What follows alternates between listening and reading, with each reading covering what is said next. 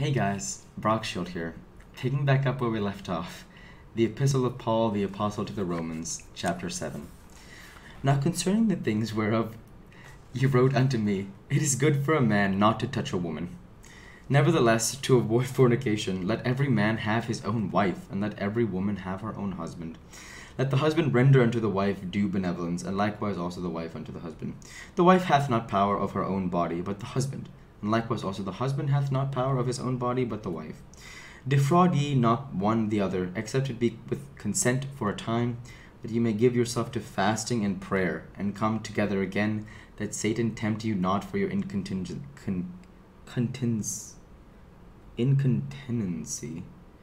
But I speak this permission and not of commandment. For I would that all men, even as I myself, but every man hath his proper gift of God, one after this manner, and another after that. I say therefore to the unmarried and widows, it is good for them that if they abide even as I. But if they cannot contain, let them marry, for it is better to marry than to burn.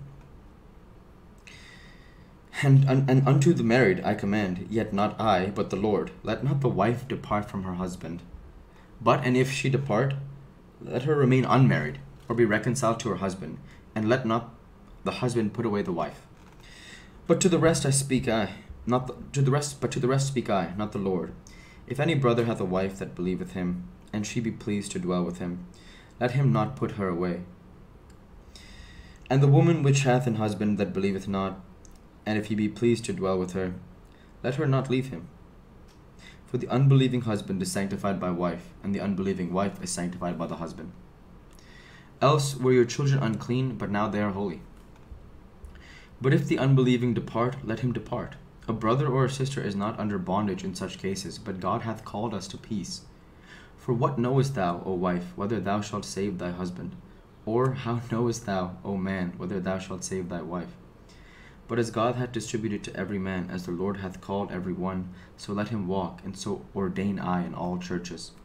Is any man called being circumcised? Let him not become uncircumcised. And is any called in uncircumcision? Let him not be circumcised. Circumcision is nothing, and uncircumcision is nothing, but the keeping of the commandments of God. Let every man abide in the same calling wherein he was called. Art thou called being a servant? Care not for it. But if thou mayest be free, use it rather. For he that is called in the Lord, being a servant, is the Lord's freeman. Likewise, also he that is called being free is Christ's servant. Ye are bought with a price, but not ye the servants of men.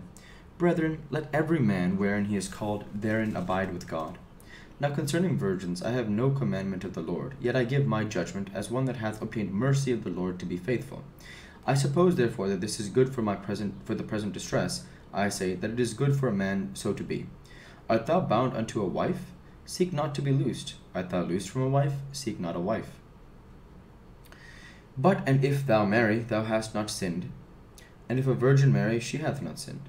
Nevertheless, such shall have trouble in the flesh, but I spare you.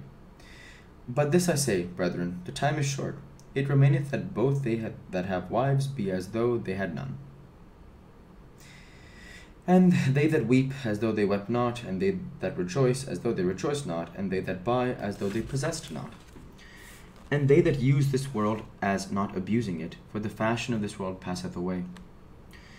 But I would have you without carefulness. He that is unmarried careth for the things that belong to the Lord, how he may please the Lord. But he that is married careth for the things that are of this world, how he may please his wife.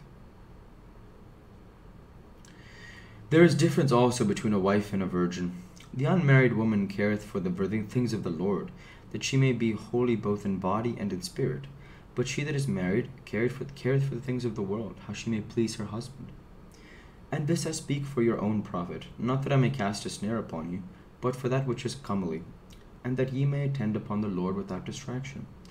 But if any man think that he behaveth himself uncomely toward his virgin, if she pass the flower of her age, and need so require, let him do what he will. He sinneth not, let them marry. Nevertheless he standeth steadfast in his heart, having no necessity, but hath power over his own will, and hath so decreed in his heart that he will keep his virgin, doeth well. So then he that giveth her in marriage doeth well, but he that giveth her not in marriage doeth better. The wife is bound by the law as long as her husband liveth, but if her husband be dead, she is at liberty to be married to whom she will, only in the Lord. But she is happier if she so abide after my judgment, and I think also that I have the Spirit of God.